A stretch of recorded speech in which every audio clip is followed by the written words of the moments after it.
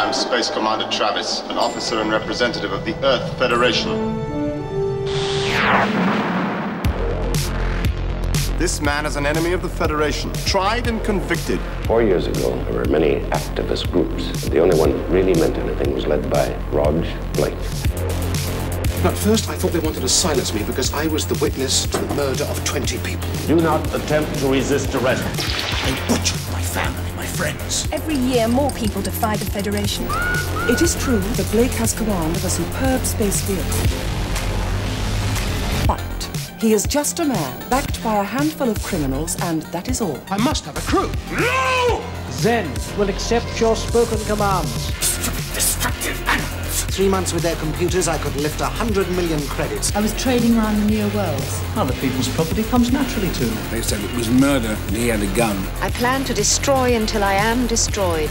Please state speed and cost. They are destroying the greatest force for order in the known universe. We'll have the Federation after us till the day we die. We gave them life. We have the right to take it from them. An enemy does not cease to be an enemy simply because it has surrendered.